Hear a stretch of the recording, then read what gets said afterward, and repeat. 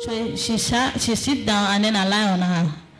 And then he say this word after me. Say Jesus. I say Jesus. He said have mercy. But the demon I was seeing, they were too fearful that I was not even concentrating on her. I was afraid. And then she said, Linda, say this word. I was tormented. And then I take a deep breath. All of a sudden, I saw myself in a broad way with countless people, so plenty than overmarked like this. Countless people in different color, black, white, Chinese, this. We are just walking. The road is so big, wide. We are moving. Everybody, all of us, we are just walking like this. Me, I was saying that, where am I? What is wrong with me? Where am I? Who are these people? But you don't have sense to go back. To say, let me go where I'm coming from. You just go. Because you just see road in front of you. We are walking, we are going. And then, when we approach the place we are going, like this junction to here is hell. The heat. Just imagine you are far away from the place. The heat. And then I say, oh, I'm dead. Oh God. We start hearing horrible voice. Mercy. In hell, there is one word, mercy. Some will shout there, oh my head, oh Jesus, I can't take this anymore. Have mercy, oh my God. And we, the fresh one coming to hell, we too start shouting, mercy. All of a sudden we saw demons ahead of us coming to take us by force. When the demon's nails is so sharp like needle, the nails of the demon, when the demon grab you like this, the nails of the demon will pierce your body just to drag you. You will start seeing pain. You've not entered hell yet. The demons are so wicked. They hate us with passion. More we that know the word. That's why I'm pity these men of God, these false men of God, saying they know Jesus. They are under, we are on top of hell in the fire. They are under us, the bottomless pit. Their torture is too much. That's why when God sent message to them, they refuse in Sierra Leone. They want to kill me. I cry. I said, these men of God, they don't even know. Listen to the message and change your life. Because Jesus said, I'm giving them one more grace. But they don't want to listen because of their selfish interest. They don't want to lose this money. They don't want to lose congregation. And then when the demon owned me, he was dragging me into hell. When you enter hell, the place is too dark. You can't see anyone, anything. You just heard sound. And you feel something is doing something to you. You can feel this is somebody's touching me, somebody is beating me, somebody is doing this to me. But you can't see anything because this place is too dark. The smell in hell.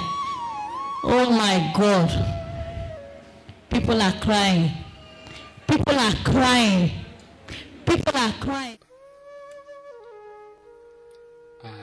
እንግዲህ ከመቅስፈት አሟት ነበረ እህቷ የጸለችላት ነበረ ከዛም ወዲያው ቁርአን መናፍስ እየታዩት እንደ ሰማመን ማርቋት ወዲያው ነፍሷ ወጣች አየር በሰፊው ከሳበች በኋላ ነፍሴ ከመቅስፈት ተለገች ነው የምትለው እና ራሴን ተመለከትኩ ከመቅስፈት ነፍሴ ወጣ ራሴን ተመለከትኩት ረጅምም በሆነ መንገድ ላይ ለመቁጠር ከማዳግቱ ሰዎች ጋር ሆኜ በጣም ብዙ ናቸው የተለያዩ ሀገራት የተለያዩ የቆዳ ቀለም ያላቸው ሰዎች ነበሩ ነጭ ጥቁር ቻይናዊ ሁላችንም ወደፊት እየተራመድን ነበር የምንሄድበት መንገድም ትልቅ እና በጣም ሰፊ ነበር ሁላችንም የወደፊት ልክ እንደ ወታደር እንደሚሄደው ወደፊት ነበር ይሄድን በአንድ አቅጣጫ እና እኔ ራሴ ጠየቁት እንዴት የት ነው ያለውት ያየት እንዳለች ማለት ነውና ምንድነው የሆንኩት እነዚህ አብሮኝ የሚሄዱ ሰዎች ምንድናቸው ግን ወደ ኋላ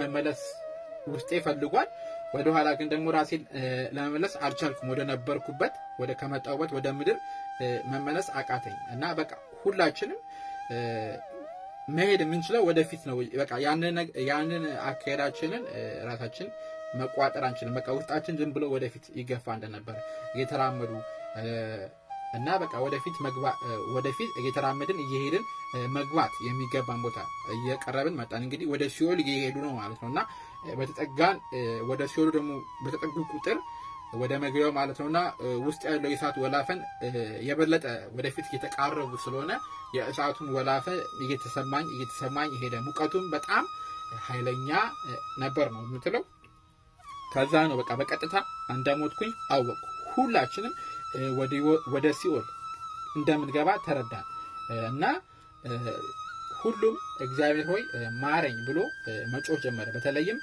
ሲኦል ውስጥ ያሉት ነፍሳት ገና ሳትገባ ሲጮሁ ይሰማ ነበር ነው የምትለውና የነሱ ጩኸት የነሱ ዋይታ ይሰማን ነበርና እኛም እነሱን ሰምተን መጮህ ጀመርን ነው የምትለው የነሱን ጩኸት ሰምታና እነሱም እዛ ማረኝ ሲሉ እሷም ደግሞ እዚሁ ያው ማረኝ ማለት ጀመረች ማለት ነው ገና ሳትገባ ማለት ነው እና ከመቅስበት ሰይጣኖቹን ማየት ጀመርን እነሱም ወደ እኛ መምጣት ጀመሩ ሊወስዱንም በጉልበት ሰይጣኖቹ የእጅ ጥፍር በጣም ሹል ነው የምትለው ልክ እንደ ቢላ ማለት ይቻላል በጣም ሹል ነውና በእጃቸው ያያዙኝ ጊዜ ወደ ውስጥ ነው ዘርቆ የገባው ነው የምትለውና ሰይጣኖች እዚጋ የሰይጣኖችን ባህሪ ስታደርዳ ነበር ሰይጣኖቹ በጣም ጨካኝ እና ክፉ ናቸው የሚጠሉልን ደግሞ በጣም በልዩ ፍቅር እንደሆነ በተለይም ለእግዚአብሔር የሚቀርቡ የእግዚአብሔርን ቃል የሚያውቁ ሰዎች ግን ለሰዎች ሲሳሳቱ እነዛን ሰዎች በጣም ለነዛ ሰዎች ደግሞ የበለጠ ጥላቻ አላቸው ምክንያቱም ያ እንደምናውቀው ጸሎት ጾም ስግደት እነዚህ የእግዚአብሔር ቃል ሰይጣንን ያቃጥላልና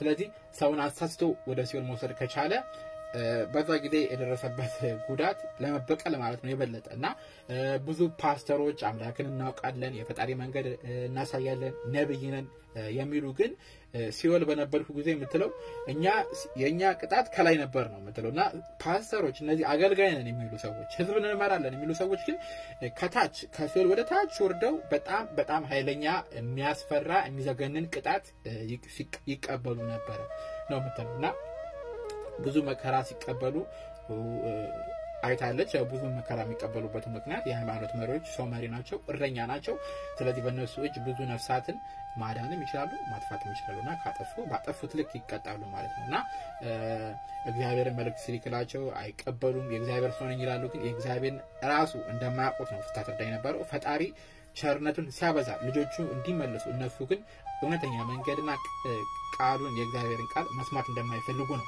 እነዚህ መሪ ነኝ የሚሉትን የምትናገሩና እንደውም ፓስተሮችን የሚገርማችሁ በጣም ነው የምታውቁታቸው ምክንያቱም ሴቶች እንደፈለጉ ሲለብሱ አይናገሩምና እሷ ደግሞ ሞር መልእክቷ በየልጅበት ቦታ ታስተላልፍ ይሄ ነው ሴቶች ረጅም ቀሚስ ለበሱ ጸጉራቸው ተሸፋፈኑ ሜካፕ አትቀቡ አርቲፊሻል ነገር ራቁ የሚል በቃ የጠነከረ መልእክት ነው ያላትና ብዙዎቹ አገልጋይን የሚሉ ሰዎች ለራሳቸው ክብር ነው የሚጨነቁት እንደዚህም ከህዝቡ የሚያገኙትን ብር ለማግኘት የሚረዳቸውን መንገድ እንጂ የሰው ነፍስ የሚድንበት ነገር የመጀመሪያ ቁጥር አንድ የሚያሳስባቸው ነገር ያ እንዳልሆነ ነው የምትረዳውና ከዛ አንደኛው ሰይጣን እንግዲህ ስቦ ጎትተኝ ነው የምትለው ወደ ሲኦል ስትገቡ ደግሞ ሲኦል ስትገባ ያየችው ነገር ደግሞ ስለ ሲኦል ያሰብናች ነበር ቦታው በጣም ጨለማ እንደሆነ ማንንም ሰው ማንንም ማየት እንደማይችል ምንም ነገር ማየት እንደማትችሉ ነው በርግጥ ብዙዎቻችሁ ግር ሊሏችሁ ይችላል ምንም ነገር ማየት ካልተቻለ እንዴት ነው ታዲያ አይገችሉ ትሉቻላችሁና እሷ እዚህ ላይ ያው ፈጣሪ መጀመሪያ ሊቀ ነቢያት ሙሴ ሲኦል ውስጥ የተቀጣች በነበረችበት ሰዓት ሊቀ ነቢያት ሙሴ ከአምላክ ተልኮ እሱ ከሲኦል እንዳወጣት ነው የምትናገረው ከዛ በኋላ ያው ብዙ ታሪኮች አሉት ያው በክፍል 2-3 የምንመጣበት ይሆናልና ምንድነው እነዚህ ሲኦልን አየን የሚሉ ሰዎች የእግዚአብሔር ብርሃን ቅዱስ ሚካኤልም ቅዱስ ገብርኤልም ወይም ደግሞ ጻድቃን ቢሆኑ ካሳዩዋቸው እነሱ ጋር ያለው ብርሃን ነው የዛን ሰው የስቃይ ወይ መከራ እንዲያዩ የሚያደርጋቸው እንጂ እነሱ ካሌሉ የእግዚአብሔር ብርሃን ከሌለ የመንፈስ ቅዱስ ብርሃን ከሌለ ምንም ነገር አይታይም ማለት ነው ጨለማውና እነዚህ ሲኦልን አየን የሚሉ ሰዎች ያዩበት ምክንያት የዛችን ሰው ቅጣት የሚያዩበት ምክንያት ምንድነው በእግዚአብሔር መንፈስ ብርሃን እዛ ጋር ያለው የዛን ሰው ቅጣት ማየት ይችላሉ ማለት ነውና ለዛ ነው የምትቀበሉት እና ምንም ነገር ማየት እንደማይቻል ድምጽ ብቻ ይሰማ እንደነበር ነው በሰዓቱ ትቀጣ በነበረበት ጊዜ ያስተዋለችው። እጇ ሲነካ ወይ አይኗ ሲነካ የተነካበት ቦታ ይታያታል፣ ግን ማን እንደሚነካት እንኳን አታዩም ነው የምትለው እና በጣም ድቅድቅ ያለ ጨለማ ነው። ካጠገባችሁ ማን እንዳለ አታውቁትም። በቃ ስሜቱ ግን ይታወቃቸዋል። በጣም ነው ስሜቱን የምታውቁት ነው የምትሉና ውስጣችሁ በጣም እንደሚረዳው ነው። በጣም ድቅድቅ ያለ ጨለማ እንደሆነና በሲኦል ሽታውም ራሱ በጣም የሚያስጠላ የሚቀፍ ለመግለጽ የሚከብድ ነው እና ያው ሴንሲቲቪቲው ማለት ነው። በምድርም ሆነን መጥፎ ሽታ ተሸተናልና የሲኦልም እንደዛ ነው። ደግሞ እጥፍ ድርብ ነው የሚሆነው ማለት ነው። በመንግስተ ሰማያት መልካሙ ነገር እጥፍ ድርብ እንደሚሆን ሁሉ ሲኦልም ደግሞ ሽታውም ቢሆን በጣም ለመግለጽ ከሚችል ሁኔታ በላይ ማለት ነው። ስሜቱ በጣም የተባዛ ይሆናል ነውና አሁን ደግሞ ሁለተኛው አምስት ደቂቃ የሚሆነው ቪዲዮን ሰምተን እንመለሳለን። People are crying. People are saying, Lord, let us go back to the world. If the people in the world don't believe that Jesus, you are the way, let's come and make our lives straight.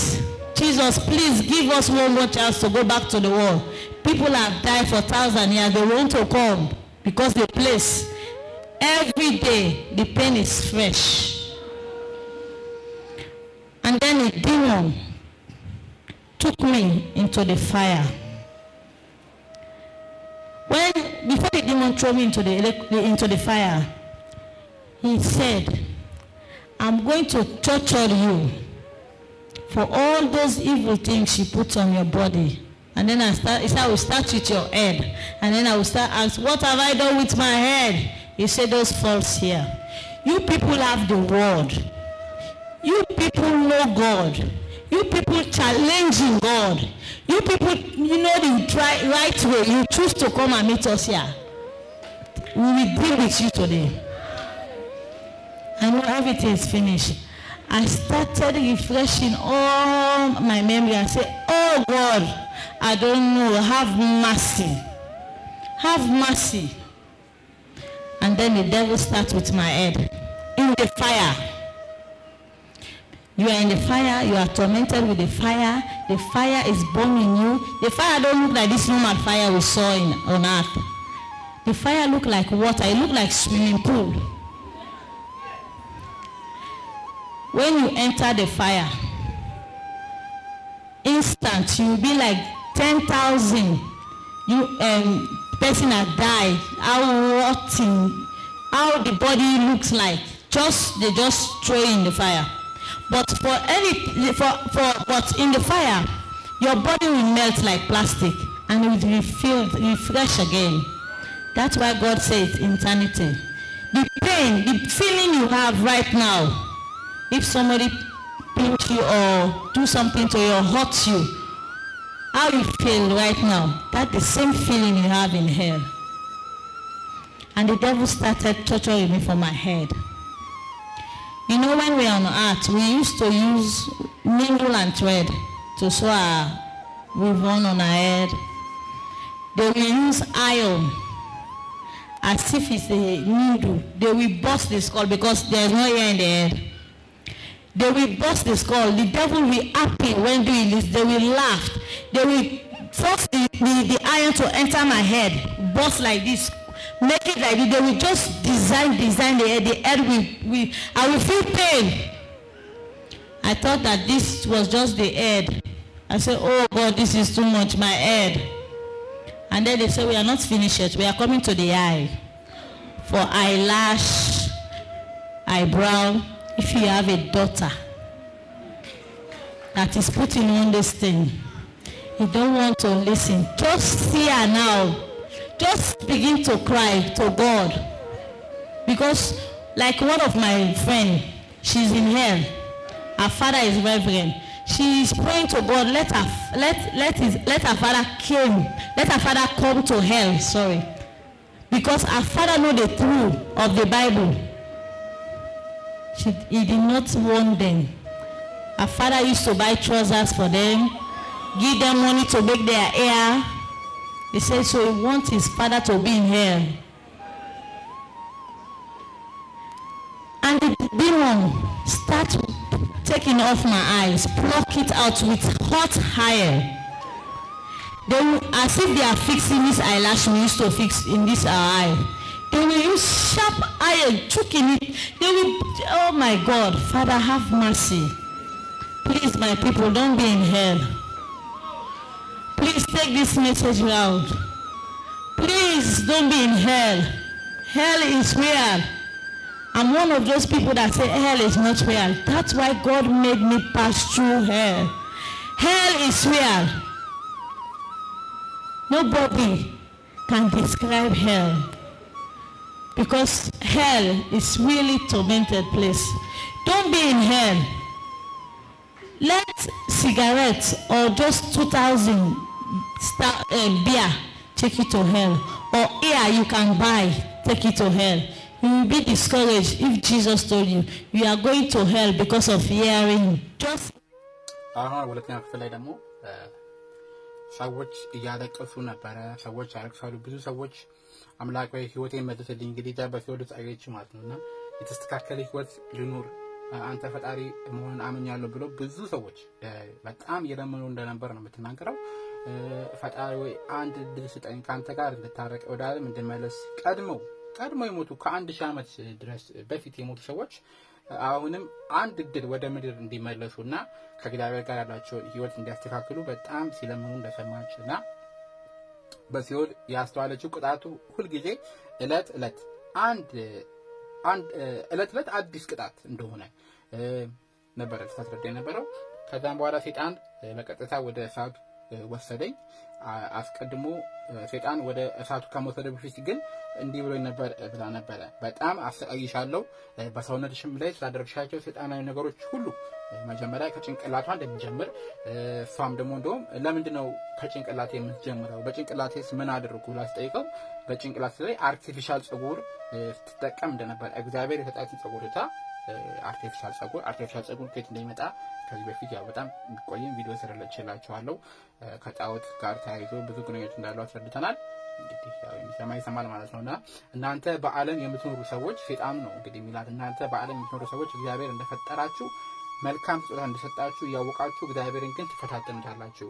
በጽድቅ መንገድ መራመድ ሲገባችሁ የኃጢያትን የኔ መንገድ ትመርጣላችሁ ብሎ ሲነግራት እሷም እንደደነገጠችና በመድር በነበረችበት ጊዜ ያንን አርቲፊሻል ጸጉር ተጠቃምበት የነበረ ሰዓት እንግዲህ በአእምሮዋ ተመላለሰባት ማለት ነውና ወዲያው ፈጣሪ ሆይ ማረኝ ብላ እንግዲህ መጮህ ጀመርኩ ነበር ያለችው። ከዛም ደግሞ እዛው የሲኦል ቅጣቷ ሀብሎ እንደጀመረና በእሳቱ ውስጥ እንግዲህ ቅጣቷ ከጸጉሯ ነው መንሳት የጀመረውና የሲኦልን ባህሪ ስታስረዳ ሲኦል እሳት እንደሆነ እና በእሳት ውስጥ እንደምትሰቃይ እሳቱ ደግሞ በጣም የሚያቃጥል እንደሆነ እና እሳቱ በአለም ከምናየው እሳት ጋር ተመሳሳይ እንዳልሆነ የመዋኛ ገንዳ እንደው በውሃን መሰለችው እንደ መዋኛ ገንዳ እንደ ሰፊ ባህር እንደሆነና ሙቀቱ በጣም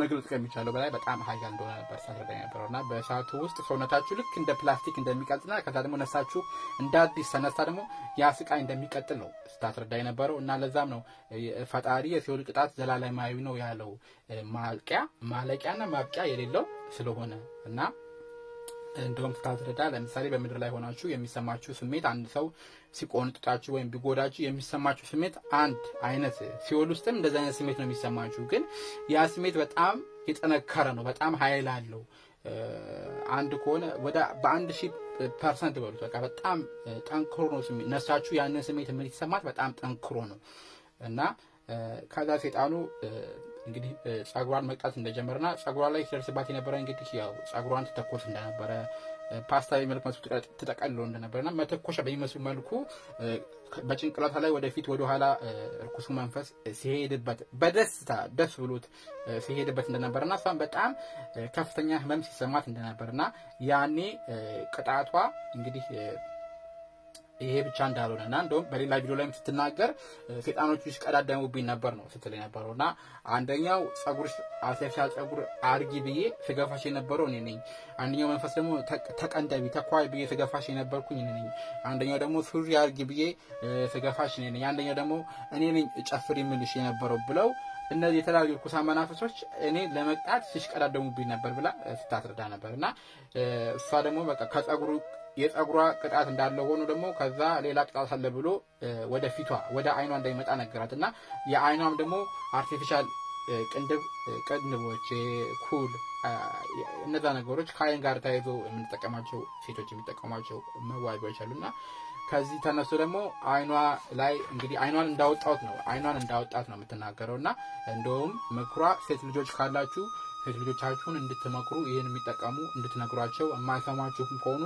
ለፈጣሪ እንድታለቅሱ ነውና እዛ ሲኦልን በምትጎበኝበት ሰዓት አንዷን ጓደኛዋን ሲኦል ሆና እንዳገኘቻትና ያቺም ጓደኛዋ ስትነግራት ያዋራቻት ማለት ነው አባቷ መጽሐፍ ቅዱስ ያቅ እንደነበረ ይሄን ነገር ያቅ እንደነበረና ግን ለሷ እንዳልነገራት እንደዚሁም መንገር ትቶ ሱሪ ገዳላት የነበረው አርቲፊሻል ጸጉር ገዳላት የነበረው ራሱ አባቷ ነበርና ያንን ስቃይ መጥቶ እንዲያይላት ትመኝ እንደነበረ ስትነግራት ነበርና አባቷ ዛመቱ ስቃዋን መከራውን ባይላት ምክንያቱም እያወቀ አልነገራትም ከሞት በኋላ ስላለው ህይወት ቅጣት አላዝረዳትምና ያንን ባለማውቋ ተቀጣች ማለት ነውና እዛ በወጣትነት ጊዜ አብራት ተጨፍሬ ነበር ሴት ማለት ነውና ሴጣኖቹ ከዛ ደግሞ ወደ ራሷ ቁጣት ተስተዳዳ ሴጣኑ ከጸጉሯ ጨርሶ ደግሞ አይኗ ላይ እና አይኗን ማውጣት እንደጀመረ ነበር የምትሄደውና ቀጥታ ደግሞ እንደ ምክርም አድርጋ ነው እባካችሁ ወደ ሲኦል አትሄዱ ሲኦል እውነት ነው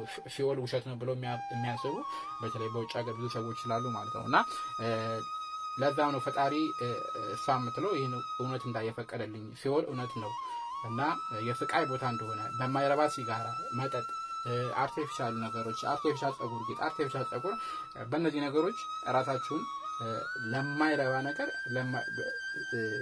በአእምሮ በህሊና ለማመድ የሚከብድ ቅጣት ነውና ወደዛ ነገር ራሳችሁን አትጋብዙ ነው የምትለውና ያው ከዛ በኋላ ክፍል 2 ክፍል 3 ያልን እንቀጥላለን በጣም የሚገርም ታሪክ ነው የምትናገረው እና ያው እንደ መግቢያ እንደ ክፍል 1 ይሆንላችሁ ማለት ነውና ክፍል 2 ላይ ደግሞ እመጣለሁ ሰላም እግዚአብሔር ከሁላችሁ ጋር ይሁን በክፍል 2 እንገናኛለን እስከዛው ሰላም ሁኑ እንግዲህ ሀገራችንን ሰላም ያድርግልን ሰላም እግዚአብሔር ከሁላችሁ ጋር